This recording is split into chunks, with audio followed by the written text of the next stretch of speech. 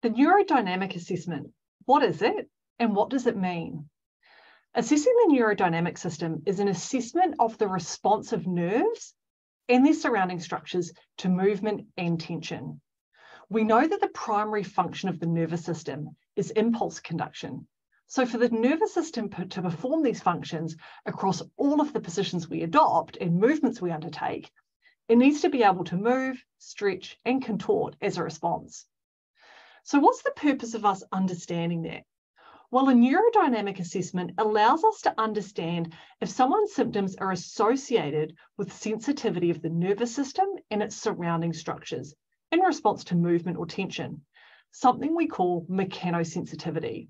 So this can help in our clinical reasoning for how we might manage someone with lower back or leg symptoms. So when we undertake a neurodynamic assessment, we aren't just putting a nerve under stretch to see what happens.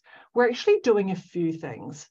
We are developing tension and pressure within the nervous system and its attachments. And we're also moving the nervous system relative to its interface, so all of the connective tissue, bone, and muscle that it moves through. Our most common neurodynamic test we have in low back pain is the straight leg raise. This test is relatively simple and can give us quick and relatively reliable information of the patient's mechanosensitivity. By placing the nervous system on tension through the straight leg raise, we can see if these positions replicate all or part of the patient's symptoms, which would indicate a positive finding.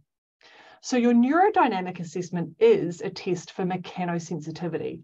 That is, testing the sensitivity of the nervous system and structures it moves through in response to loading and tension. This helps us understand whether mechanosensitivity is contributing to someone's symptoms, so it can help inform what is contributing to their pain presentation and our subsequent management.